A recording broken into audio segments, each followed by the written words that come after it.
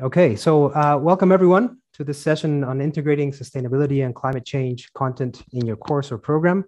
My name is Oliver Lane. I'm the manager for teaching and learning at the UBC Sustainability Hub, which used to be called the Sustainability Initiative. So before we get started, I wanted to let you know that we'll be recording this session so that it can be shared with others on and off campus. This is what CTLT usually does with its programming. If you prefer not to be recorded, we invite you to turn off your camera, your video. If you're okay with being recorded, feel free to turn your video on. It's always nice to see some faces, but only if you're comfortable to do so. And if you're having lunch, it's totally fine if you want to be eating while you're enjoying the session. I think we prefer to see faces than no faces. So the goal of this session today is to leave you inspired and encouraged to incorporate and enhance sustainability and climate change teaching and content. Maybe you're thinking about this for the first time, or maybe you've already been doing some of this work. In either case, we hope we can offer some ideas and some insights and some connections to support the work that you're doing or wanting to do. So we'll be hearing from some faculty members that work with us at the Sustainability Hub about their experience in engaging with sustainability and climate change education, and about specifically some of the projects that they've taken on in the last year or two.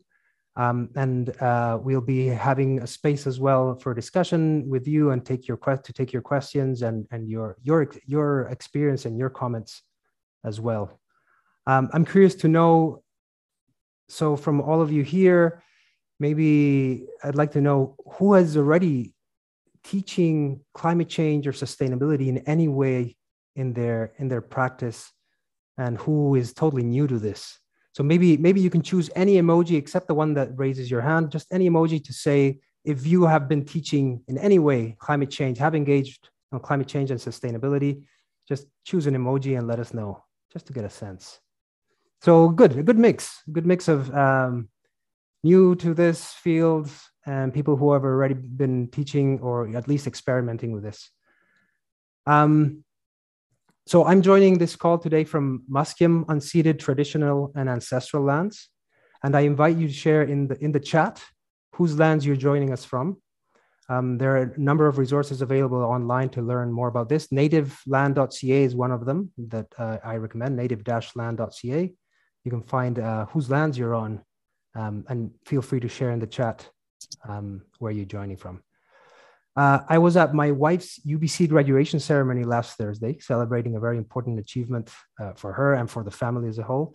And we were reminded in one of the speeches there at the event about the privilege that we have of having access to higher education. And above all, the privilege of having access to education in this place, in this space, on this beautiful land. And we were invited to reflect on the responsibility that comes with that privilege. My wife and I arrived here in what is called Vancouver 14 years ago as master's students at UBC. And we're now raising a family and building our lives here. And over this time, we've tried very imperfectly to better understand the history of the people who have been here in this region for millennia as stewards and knowledge keepers of this land. So if you are, like me, an uninvited guest that's arrived here at some point in your life, I encourage you, if you're not doing that yet, to take on that journey of learning and listening and understanding the history, and take on the responsibility to support justice for Indigenous peoples and ultimately for all future generations. And this concept is very much connected to the work that we want to discuss today about sustainability and climate change education, which ultimately has the goal of making sure that all the students that graduate from this institution and go out into society are equipped and empowered to be agents of change for a better and more just world for everyone. So I hope you can join that journey. So before I introduce you to the panelists and we start with that conversation, I very quickly wanted to provide some context of where this work is coming from, and the Sustainability Hub, who I'm part of. And we'll also go through an agenda. So I'll briefly run through the agenda so that you know how the session is divided, and then I'll talk about the Sustainability Hub very briefly. So we'll have a panel discussion where we have 4 faculty members and a student who will be sharing their thoughts on why this work is important and what they think the role of universities is in supporting climate change and sustainability education. Then we'll hear from the faculty members who are working on specific projects, developing curriculum, and we'll hear from them their story of how they engage with this and how it's going and what worked and what didn't work and how they're solving any issues that might come up. There'll be time for a few questions from you if you're interested in asking a question through the chat on about any of those projects. And then we'll break out into small groups, and that will be an opportunity they will be facilitated by our faculty members, and that will be an opportunity for you to share why you think this is important. What is the journey that you are on? What are the challenges that you might be encountering, or how do you get started? Answering all those types of questions through a conversation. And we'll end the session with some reflections from the different groups and hopefully send you off inspired into the world to do more of this good work.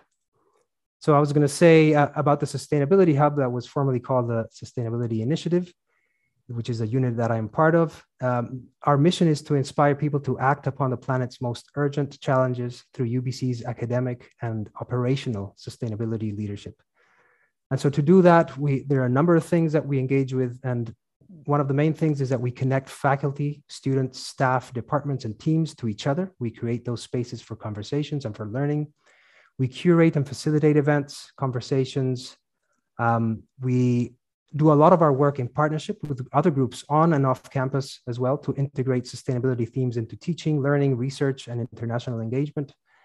And specifically, and this might be of most interest to you, when it comes to working with faculty, we provide support through curriculum development grants, teaching resources. We create spaces for meaningful connections to happen. And one of those programs actually is the Sustainability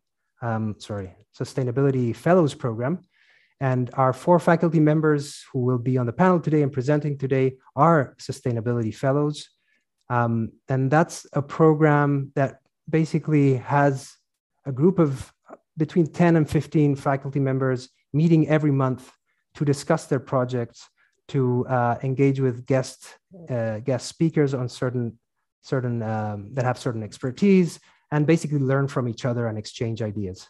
So that's roughly what the Sustainability Fellows Program is. And that is, and I'll mention this towards the end, it is open to faculty across campus. So I think with that, I'll pass it over to our panelists. I want to very briefly introduce you to Delaney Austin, who is a student at UBC, is in her 5th year, doing a dual program in the integrated sciences and also in First Nations and Indigenous studies. She'll be on the panel with us. We also have now our Sustainability Fellows, Dr. Carrie Renwick from Department of Curriculum and Pedagogy, Dr. Sylvia Bartolich from the Department of Sociology, Dr. Maggie Lowe from the School of Community and Regional Planning, and Dr. Rob Kozak, Dean of the Faculty of Forestry. So I'm going to pass it over to you. I'm going to get started. I think Carrie will probably get us started. The questions that we have here are why is this work that you're doing important to you? And what is the role of universities when it comes to sustainability and climate education? And feel free to add questions in the chat. We might have time to address those now, or we might come to addressing them later on in the session. Over to you, Carrie. Thank you, Oliver. Welcome, everyone. It's lovely to see so much interest in what I think is such an important area. For me, in terms of responding to Oliver's questions about why I think this area of work's important, is without wanting to date myself too much, I read Silent Spring as a child, and it had quite a profound effect on me. And certainly the way in which I engage with my work, it's relational. I have a background in partially in biology, so relationships and interrelationships for me with those sorts of notions and idea are inevitable. So for me, I'm looking for ways in which Western universities can respond to the challenge, particularly about global warming, sustainability, in a way that they haven't done previously. Cast in a Western view of the world, in linear fashions that through capitalism, we take what we need and don't think what the long-term consequences are is problematic for me. And so notions and idea about engaging with sustainability, about living in a world with limited resources and not stealing the world and the land from our children are important motivations for me for engaging in this project. And when I chat a little bit later with the project that I'm working with Sylvia Bartolic with, you'll see that some of the things that are guiding the work that we're engaging with and that we're trying to do.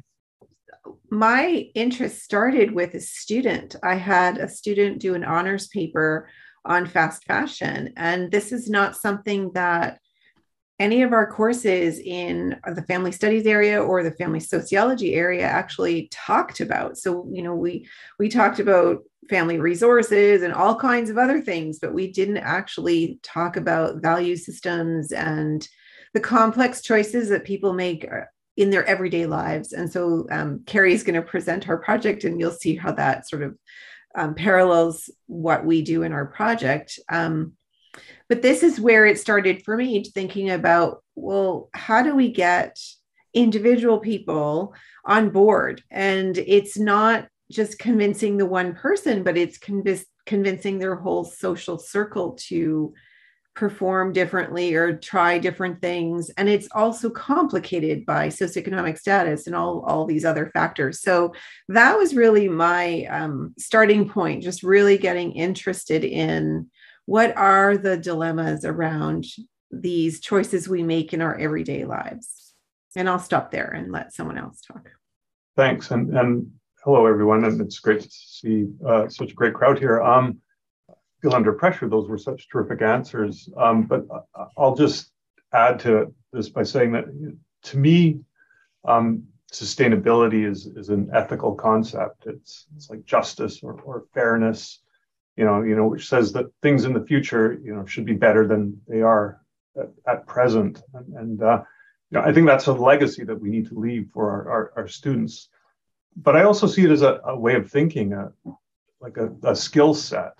So in many ways, it's like numeracy or literacy. It just needs to sort of, transcend all of our courses and all of our educational offerings. And one of the key messages, I think, based on some of the work that we're doing here in the Faculty of Forestry is, we need to better understand that delicate balance between the environment and society, and the important role, I think, that and Carrie touched on this, that consumption plays in a post-material world. And, this is becoming increasingly difficult, I think, where, in a world where virtually every trajectory points to this neoliberal ideal of amassing individual wealth. And so we need to, as much as possible, bend away from that curve, those sort of atomizing forces, to look more holistically at community-based solutions, really bold and innovative and imaginative solutions. And I think our education and our institution really need to reflect that sort of ethos. So perhaps I'll stop there. Thank you. So I think, to me, climate and sustainability education can kind of be seen as a strategy for coping with climate anxiety and as a precursor to the climate action that I think we know needs to happen to contribute to just and sustainable futures. And growing up, kind of maybe being the youngest one in the room, I grew up with a lot of eco-anxiety. I had farmers in my family who were really stressed about climate change and the rain. It was always about the rain and whether they were going to have it and what that was going to mean for their livelihoods. And I didn't really understand. And I saw these really sad photos of polar bears and things like that. And it was just really a bombardment of that. And I became really obsessed with recycling because I thought that was the solution to this climate problem. And then in high school and university, I've been really fortunate to have these learning opportunities where I think I was really able to reduce my anxiety and feel a sense of empowerment through understanding that there's a need for this collective action. It's not only my responsibility as an individual, but it's definitely part of my responsibility. And that there are these really wonderful networks, especially beyond the community, beyond the university within communities that you can tap into to be doing this work. And I also think that in university is when I started to learn a lot about what it means to build a just future, and knowing as a settler that my ancestors were involved in creating this climate of colonization and capitalism that now leaves us in the place that we're in today. I think just really motivated me to know that I have a responsibility to do better for future generations and also for my current generations and peers. Wow, so powerful. Anybody else want to share the comments? Maggie?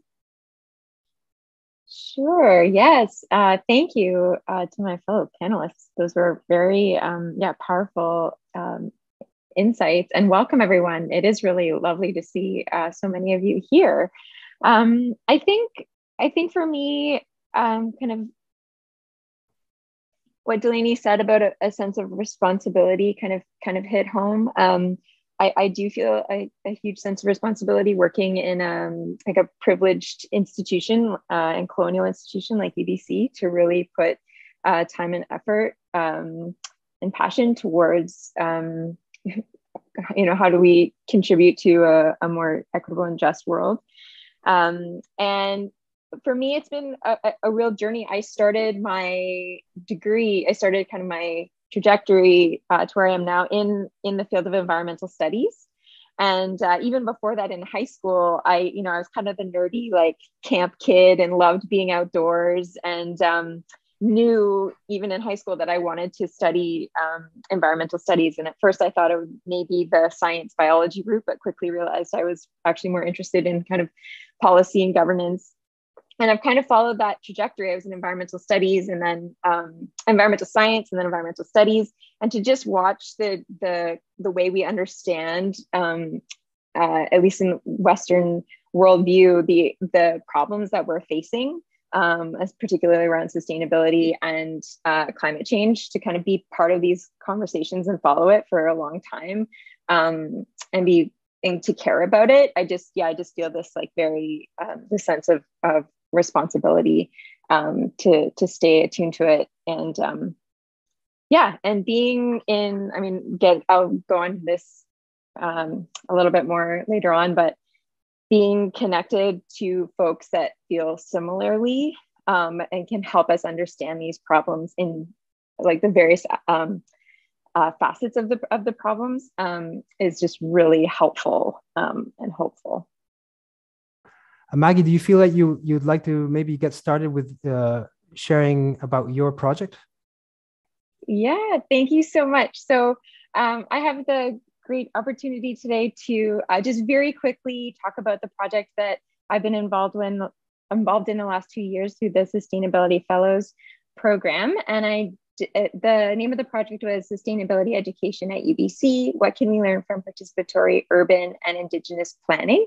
And I was part of a wonderful team, including Allison Earle, Ildi Kovacs, who's a PhD candidate and a GRA on the project, and then a collaborator in the Faculty of Education, Rob Van Weinsberg. Next slide, please, Oliver. So really quick overview of our project. We collaborated with Rob Van Weinsberg to think about how we could help expand the sustainability curriculum for pre-service teacher candidates in the Faculty of Education, and specifically students in the sustainability cohort of the teacher education program. And the idea was to enable teacher candidates by communicating the importance of participatory, democratic, and Indigenous planning in education for sustainability. And so to do this, we put together 4 related sustainability-oriented modules to be used in a fourth year class for pre-service teachers. But we quickly realized that these sustainability modules could be used to support sustainability curriculum potentially in other disciplines or other units across UBC. And we did have a chance to kind of test these modules in specifically the School of Architecture and Landscape Architecture curriculum. So next slide, please. So I won't get into too much of the details of the modules themselves, but we had one taught by me in Indigenous community planning, another on participatory planning with children and youth that was taught by Ildi Kovacs, Tactical Urbanism by Alison Earle, and then another module around systems thinking. And happy to go into details of these modules later. But just to say that the way they were structured was each of us taught essentially a 3-hour workshop on these topics in an existing course. And often we would try to order the modules in a particular way. So I would start my module first, and then we'd have Ildi come in the next week to do hers on participatory planning, Alice in the following week. And then the systems thinking module would go either before or after hour 3. So next slide, Oliver. And this is just a really quick rundown over the last 2 years where and how these modules have been taught. So in various courses in education and in landscape architecture. And you'll notice that we were able to design these modules we were in a way had to design these modules both for online and for in-class teaching, which was, I would say, a really valuable, while challenging, very valuable experience over the last 2 years. And then next slide.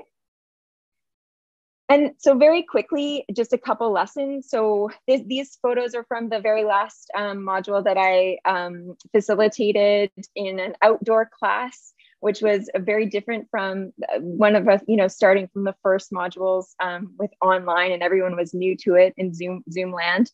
But we originally had hoped and thought that the modules would kind of easily be able to be adapted to go into many different courses fairly easily. But of course, realizing that a lot of time and energy needs to go into adapting each module to fit the students and the course content and the instructor each time that it is taught. Next slide, please. Another interesting observation we made was there's quite a high level of I would say kind of anxiety within students that that changed from the first year to the second year. That was expressed through feedback that we received after a few of the modules had been given. And so, interesting insights around how in the first year, I think the importance and what we were trying to get across seemed to land quite well with many of the students. And in the second year, that was a bit more varied. And we did receive more feedback around students kind of questioning the relevance of what we were teaching. And so that was some really important feedback for us to consider. And then just the last slide. Lastly, one of the biggest learnings privileges of doing this work was working with this project team and being able to learn from other folks doing and teaching about sustainability in various ways in other parts of the university. So getting to work with Rob, Ildi, and Allison was a great pleasure. And I'll leave it there and pass it on to my other fabulous panelists to talk about their projects. Maggie, if you had any tips for anybody who would want to get started on this kind of work, faculty members who just arrived at UBC, let's say, what would you share? Some learnings. This might be the low-hanging fruit, but there are amazing resources at the Center for Teaching, Learning, and Technology. So just by even being in these workshops or checking out some of the incredible resources that are there was a huge help to me my first year here. And also in the Indigenous Initiatives workshops are fantastic. Ready to move on. Thank you, Maggie. Moving on to Rob's project. What I missed saying at the beginning before Maggie started was that the 3 projects that we are sharing with you today are were partly supported by a grant that we offer at the Sustainability Hub, an interdisciplinary education grant. And as I said, additionally, these faculty members are also sustainability fellows within the Sustainability Hub. Okay, so Rob, we're ready to go. I have your first slide up. Great. Thanks, Oliver. So unlike Maggie's presentation, this project is fairly nascent. We just got started on it last September. Let me just start by saying I'm really happy to be part of the Sustainability Scholars program. So thank you for the opportunity. And it would, if anyone is interested in this program, I would definitely recommend it. It's just a great opportunity to sit down pretty casually and have some great conversations with a group of peers who are passionate about sustainability and climate change and so forth. So definitely highly recommended. So I'm going to talk about our project, which, as I said, is fairly nascent.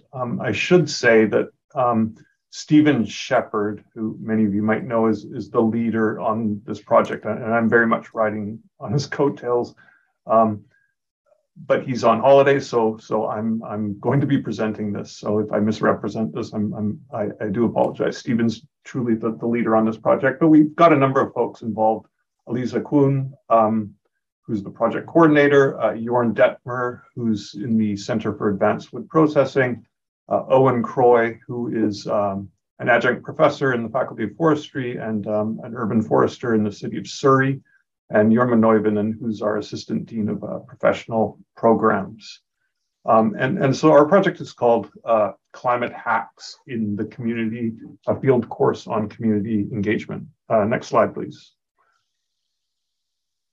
And, it's built around an alarmingly simple notion of, affecting meaningful and tangible change with respect to adapting to and mitigating against a warming planet by doing alarmingly simple things, at the scale of local communities. And so our project goal is to develop an interdisciplinary field course where urban forestry and wood products students work together with the local residents and youth to design and install what we are calling climate hacks. And so just a little bit of background here. Forestry is an inherently interdisciplinary faculty, but we had two programs that didn't really interact at all, urban forestry and wood products processing. And so one of the many motivations behind this project was to create an interdisciplinary space for these two quite disparate groups of students to come together and work on an interesting project. And the project that we devised was this thing around climate hacks. So next slide, please. Yeah, so a climate hack just refers to small climate action projects to tackle the climate emergency in people's own neighborhoods. Next slide. And so, these are just, when we refer to climate hacks, we're talking about really simple nature-based actions and activities that can be taken at a community level, which when aggregated truly can have, truly are effective tools for climate mitigation and adaptation. Next slide, please. There we go. And so really simple examples like tree planting, which has impacts on cooling cities, stormwater reduction, carbon sequestration, and other ecosystem services, planter boxes for local foods and pollinators, shaded benches for gathering places and cooling, other simple shade structures and screens for cooling and growing local foods, lawn conversion for leaf litter retention to reduce water and fertilizer use, or the creation of signage to identify local climate actions. Next slide, please. So in this particular course, so again, we're going after these fairly simple community-based climate solutions, but we have 4 kind of overarching experiential learning objectives. The key one being for students to develop skills in community engagement. So it's really a social goal, if you will. But the other 3 are around appreciating the value of interdisciplinary collaboration. Again, we're bringing 2 quite disparate groups together here. Understand how to implement climate action solutions at the community level, and applying student subject skills in the real world. So we see this as in the end, it's about students as agents of change within the communities, doing what they can. Next slide.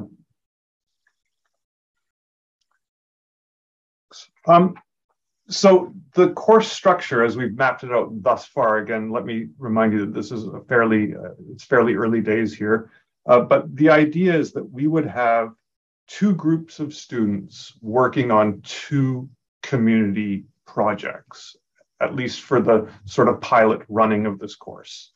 And the course itself will be covered or will be offered over both the fall and the spring term, and will comprise 4 distinct activities. First, initial workshops for kind of intensive learning. So that's the sort of classroom-based stuff. But the second part will be field work. And this is where students meet neighborhood champions and residents. They assess sites. They look at built precedents. They co-develop plans with the communities, and then ultimately they implement the projects.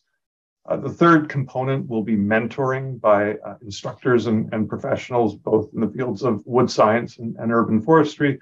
And the fourth component is a final report, which documents the process and evaluates the outcomes of the project. Next slide, please.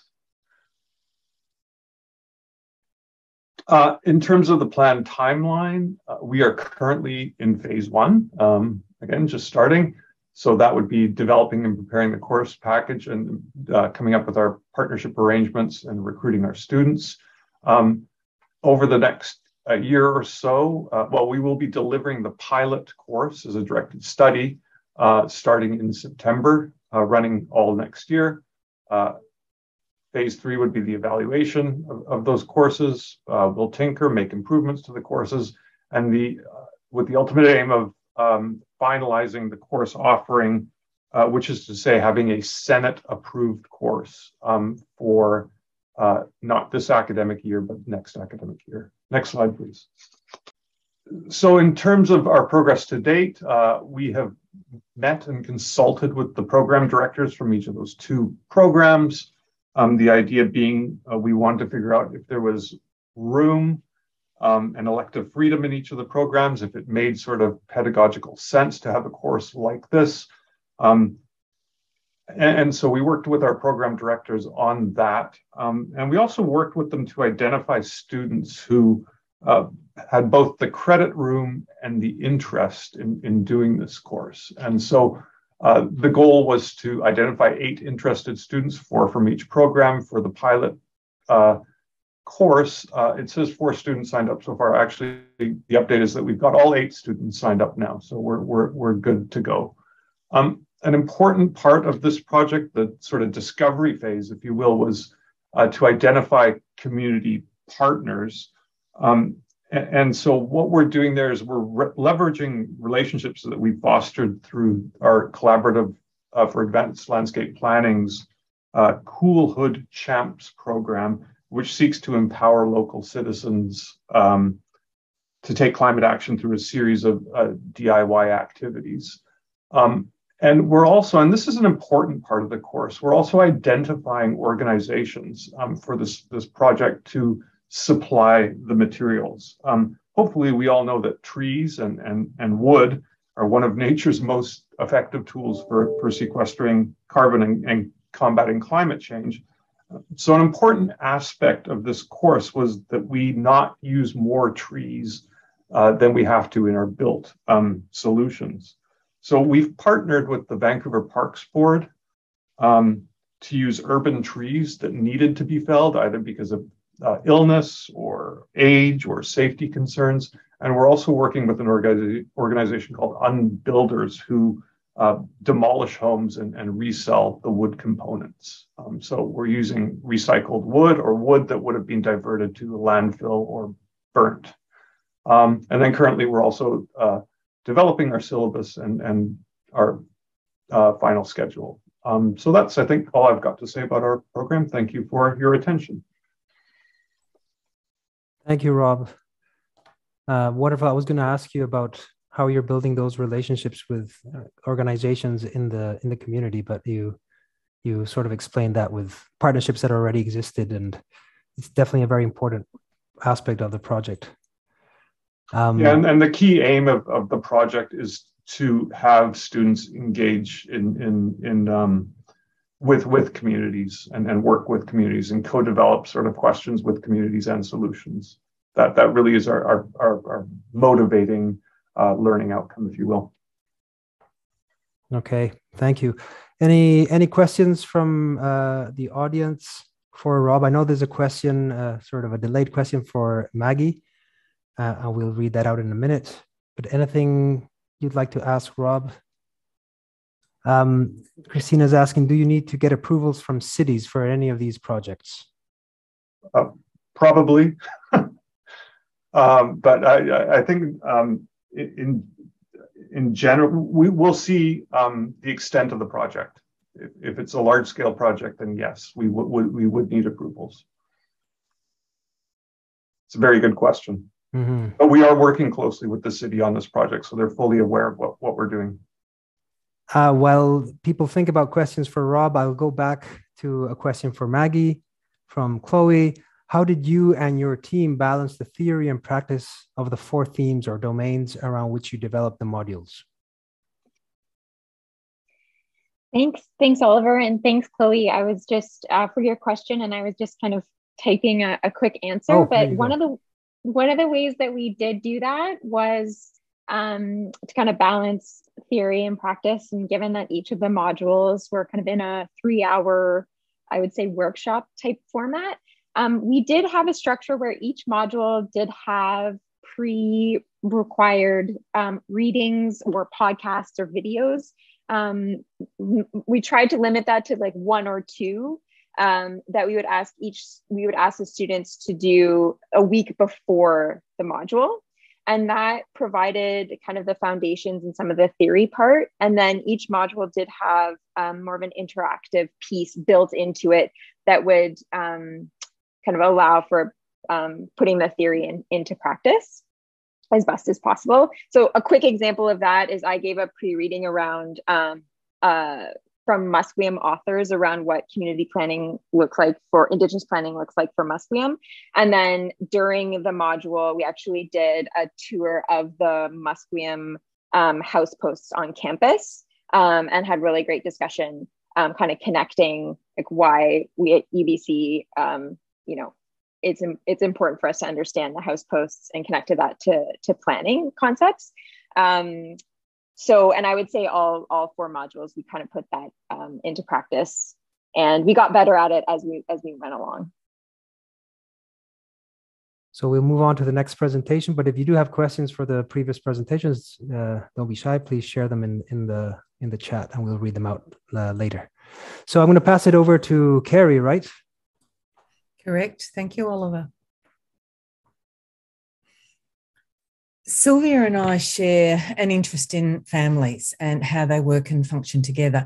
But one of the delights of being involved with this project is we were asked to create a partnership, a connection across 2 different faculties. And for me, that's one of the very positive bits of this program, in that we are encouraged to move beyond the immediacy of our own work and to seek out colleagues and like-minded partners in other areas. And so that's an incredibly powerful thing to do. Oliver, if you can skip through the next one through to the 3rd slide, that would be great. Because what I'd like to do is to then quickly provide an overview of the purpose and some of the context or content that we're actually looking at in what we're trying to generate. So the ideas that Sylvia and I have worked together on is looking at the practices that exist within human ecology, what exists in terms of the everyday living decisions that are made in context of family. And so what we are interested in doing is looking at how sustainability is both impacted by and can be created within context of the base unit of society, which is family, in each and every one of its forms. And so what we're interested in doing is working with students to build an understanding and appreciation of sustainability that exists in context of what we do within our everyday lives. So, Oliver, if you'd like to go to the next one. Like Rob's project, we're also only just at the end of our 1st year. And looking back, it's been an interesting journey as we've solidified our ideas and thinking around what we intended in our proposal and what's actually emerging from it.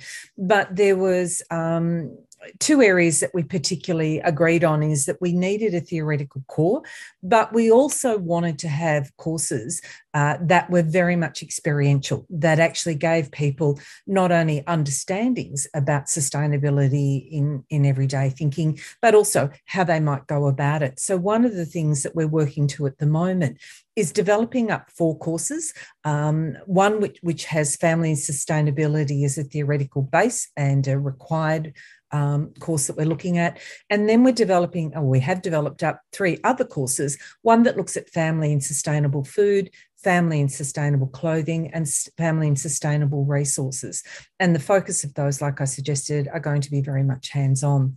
Because we are also working towards a certificate of family and sustainability, we're moving to include electives that work towards, that also include 3 credits. And there are a number of pre-existing courses that allow that connection between family and everyday decisions that we're able to draw from.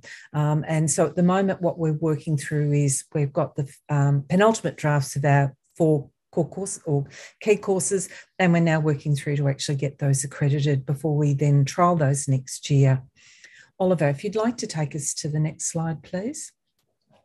One of the things that we did in our planning was to map out what we saw as program objectives, and then to look at what our course objectives were.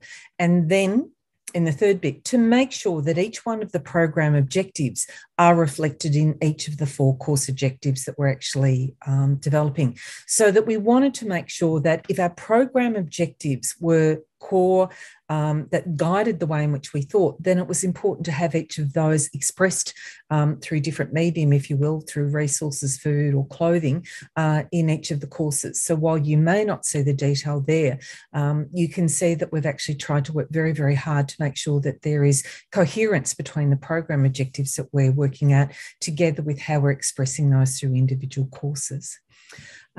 Oliver, if you can skip the next slide, because what I'd like to do is just quickly show you some examples of assessments that we're working with for each of the 4 units we're developing.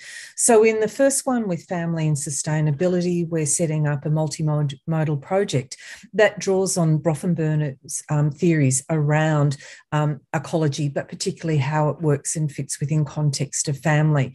And so what we're asking people to do is to look at the theory, but then to explore ways by which it influences not only choices that are made, but also how available resources impact on families, both from a social justice point of view, as well as different areas of social and economic standing.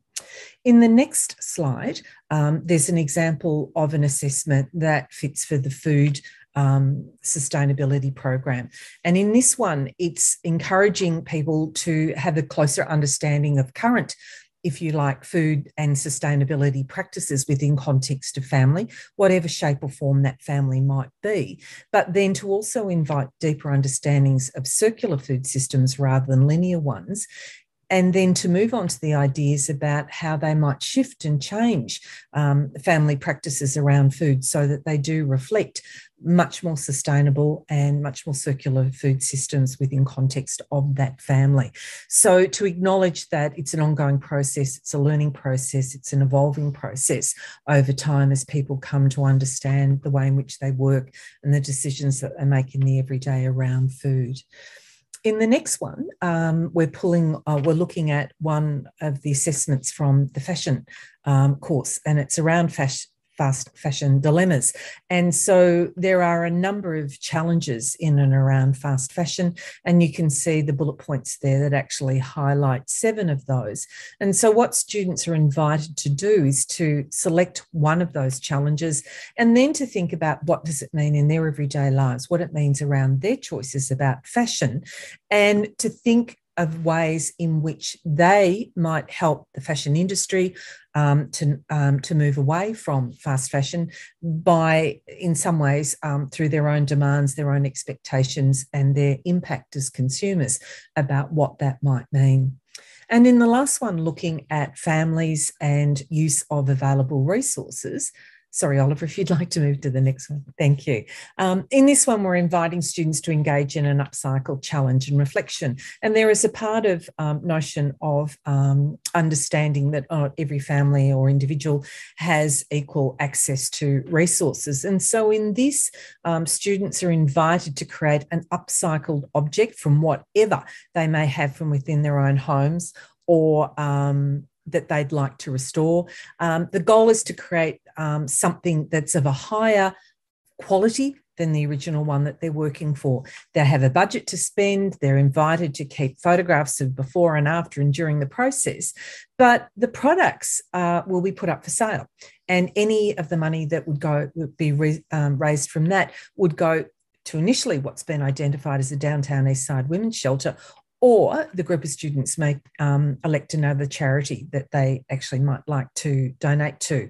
But they are also invited to reflect on for whom their upcycled item would be most valuable, and also how they might inspire other people to engage in upcycling processes. And so what we've just wanted to do today is to give you some tasting of the approach that Sylvia and I are taking in our courses to try and not only talk about it in a theorised way, but to actually encourage participants and our students to engage with it both in a collaborative but also in a meaningful way within their everyday lives. Thank you, Oliver. Thank you, Kerry. That's wonderful. I'm waiting to see if there are any questions in the chat, but do you have any tips? Because this sounds like a lot of work. I'm wondering if you have any tips for people who are faculty members who are thinking of developing something similar in their own disciplines. What are those first steps? Hire student help. That's what we've been doing. We've been hiring help. To get us. The other thing is, whilst Sylvia and I have a shared interest in family, we don't have expertise across all of these areas. And so Sylvia's point about hiring students and colleagues to contribute that do have that expertise is actually very, very important. And so while we've been able to work, for us working through the program objectives and the course objectives have been really important, so that then when we've handed it over to others to both negotiate those sorts of outcomes, but it's also provided us with a compass, if you like, to hold to what it is that we've seen as being important within this project. And so we're both very, very excited to be able to have the opportunity to actually deliver 2 of them next year. So that's our intent at this stage. And obviously take feedback from our students that participate. Yes, it's some hard work, but I don't know any of our work that is any different. I think what's made it easier is we're both passionate about the content area, but we're also committed to it. And so whilst there's been some challenges around content and how we might express it, there's been a pretty strong drive in the and fueling our interest in this area. Thank you. There's a question from Christina. Yeah. How do you connect individual actions, for example, food waste, fast fashion, etc., to broader systemic structures and practices, since the issues, as you noted on a slide earlier, cross multiple levels? Yeah. Sylvia might also want to add to this. In part, Brofenburner's model helps us work through some of those, but also personally, I'm interested in donut economics, which looks at the notion idea about resources as finite and how we might use them in ways that actually are that are useful for not depleting them, but being able to reuse, recycle them. In food, that notion and idea about broader systems becomes really important. And I'm speaking to that because that's my area of expertise in addition to family. Sylvia, your thoughts? So my thoughts are in sociology, we think about, different structural problems, right? And so my goal for the students is to be careful not to shame people. Like, we obviously want to have an impact in a positive direction, but I really want them to see the broader rationale for why people make the choices they make, and some of those systemic contributions or limitations to people engaging in, what we might consider positive behaviors. And that's where this, the Bronfenbrenner model really helps to look at how the individual interacts with different social structures and where there might be some blocks and limitations. Money is one of them, right? I mean, people with lower socioeconomic status don't have the same opportunities as people with higher socioeconomic status to make these decisions in the same way. So we don't want to shame, we want to inform and look at multiple perspectives and then try to come up with solutions in that way. Any other tips and tricks to getting started? What seems pretty evident to me is that partnering across disciplines opens a lot of doors and also shares the load of work. So that seems to be a suggestion. Yeah. How did you form those? How did those partnerships start? How did you meet faculty from across disciplines? We've been thinking about a previous project. Yeah. Sorry, Cynthia. That's okay. We were working on a dual degree between the family studies minor and the home economics program. So that's how Carrie and I met. And then this kind of emerged through our discussions. And Rob or Maggie, how did you form your partnerships? Good question. I was just thinking about that. The project kind of revolved around Allison and I and Ildi all kind of knowing Rob Van Weinsberg. And he kind of having this idea wanting to kind of bring planning into or aspects of urban and rural planning into the sustainability cohort curriculum. So he kind of brought us together, and then which was absolutely wonderful because we've had so much fun working on this together, and I've been able to learn from what's happening in landscape architecture as well as the Faculty of Education. Rob, you want to comment? Yeah, I mean, our partnership is within the faculty, so we have a fairly small faculty, so we all know each other, so it's fairly easy that way. But I will say this: we have a really multifaceted faculty and work in all kinds of different directions, from sort of natural sciences to social sciences, and a lot of us don't really get together. So I would, as much as possible, encourage that sort of interdisciplinarity, getting together with your colleagues, seeking out some common ground, and it's amazing what emerges. So Stephen and I have we've worked a little bit together, but not much. But when we sort of started talking and figuring out what it is that we could do as a team, these really great synergies emerged. And so just get out there, talk to your colleagues, and see what happens. Okay. I have one last question before we move into the small groups, and this is for all the panelists. How did you negotiate teaching load and teacher credit with your own department of faculty? I'm a dean, so I negotiate with myself. There you go. Good answer. I will say that we look at these sorts of opportunities, these sorts of these opportunities to create and develop new and innovative and interdisciplinary courses as a very important thing that we should be doing as a faculty, and so we do allocate teaching load credit, if you will, to these sorts of exercises of developing a new type of course. My teaching load didn't change. So I didn't negotiate well, apparently. At this stage, mine hasn't changed either, but I think when the courses come online and we're looking to teaching them, then I'll need a conversation with my department head. Okay. Yeah, similarly, I the extra, in addition to the courses that I teach, per term that we taught the modules, it was a couple extra classes that I would teach, and I just did it. And I think I also framed it around, that kind of service work as well. Okay, thank you. Thank you everyone for responding to those questions. If you have any other pending questions, we can post them in the chat, or you can use the opportunity of the small group discussions as well to ask those questions. So now Elisa is gonna help us with the next stage, which is the breakout rooms. I think all groups are back. I'm counting about 15 people. Yeah, there we go. So how did it go? Any thoughts? Was it terrible? Was there a good conversation? Any tips and tricks?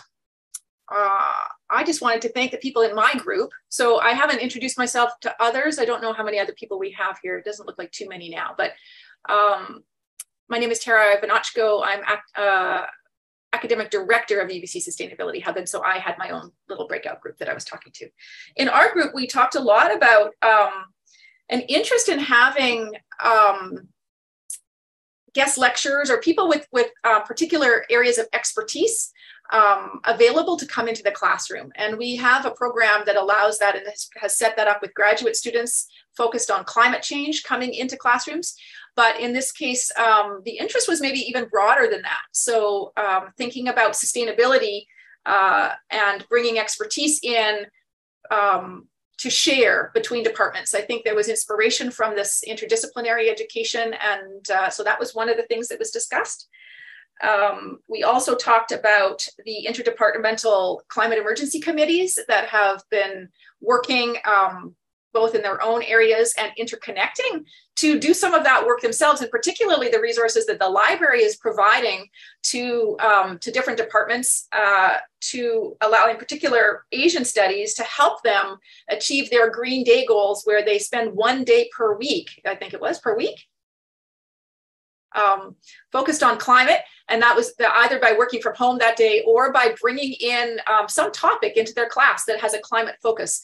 And that might be challenging if you're in Asian studies and you're doing ancient historic work. And so the library was really useful in thinking about ways to bring that in and targeting climate appropriately for the content area of those classrooms. And then we discussed briefly the importance of having strategic plans in place, like the Indigenous Strategic Plan, to help drive change. And I didn't get to finish my last comment in the breakout room there that the Climate Action Plan 2030 is another one of those that we have now at UBC that is hopefully going to be making a lot of difference for how we can drive change. That, and of course, what I was talking about was the groundswell of student demand for action. So we had a great conversation. Thank you all in my group. Thank you, Tara. How about other groups? Anybody want to share? I can just quickly share. And Tara, it sounds like you had such a great conversation in your group. I think we did as well. It was a pleasure. I give a little shout out. There's somebody here attending from the University of Manitoba, so it's fun to talk about what's going on in different institutions.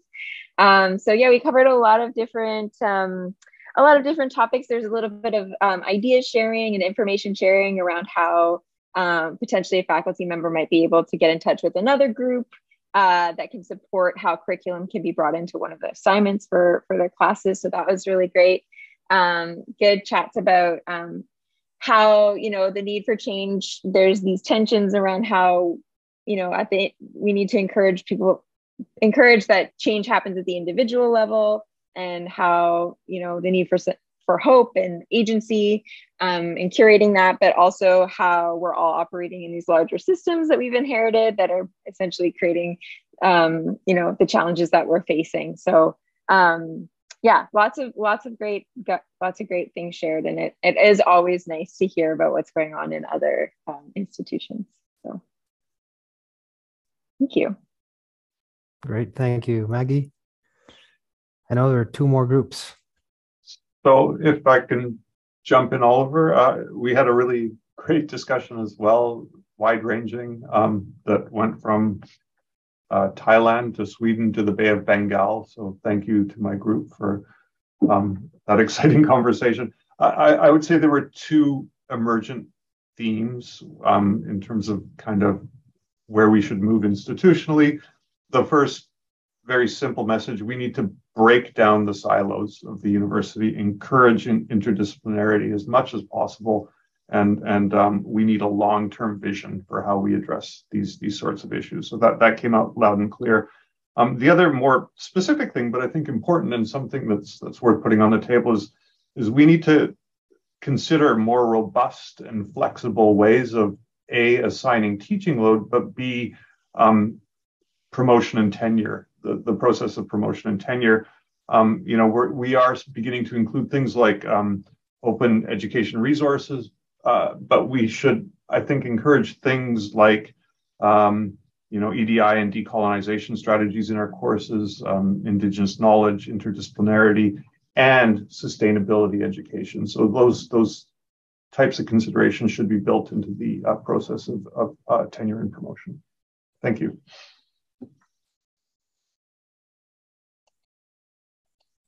Thank you. Those are great points. I know there's one group, but there's also 1 minute left in our session. Any final comments from that group or from anybody else? Our group had lots of the same ideas around breaking down the silos and finding ways to be able to work into interdisciplinary without, challenges with course codes and the ways people are paid and all of those things, but also just a big, we feel like the big push for sustainability kind of lost ground because of COVID, that we've started to focus on COVID and that we need to come back and focus. I know COVID was a big deal, but we need to now come back to some of the conversations and make this more of a focus across campus. Great. Thank you, Sylvia. And in connection with that, just wanted to let you know that at the Sustainability Hub, we are planning starting in the fall to have a monthly sort of meeting space for faculty who are interested in having these conversations.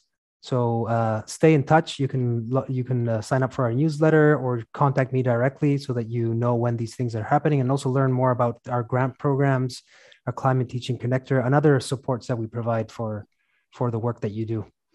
So thanks, everyone. Thanks to our panelists. Thank you to CTLT for hosting us.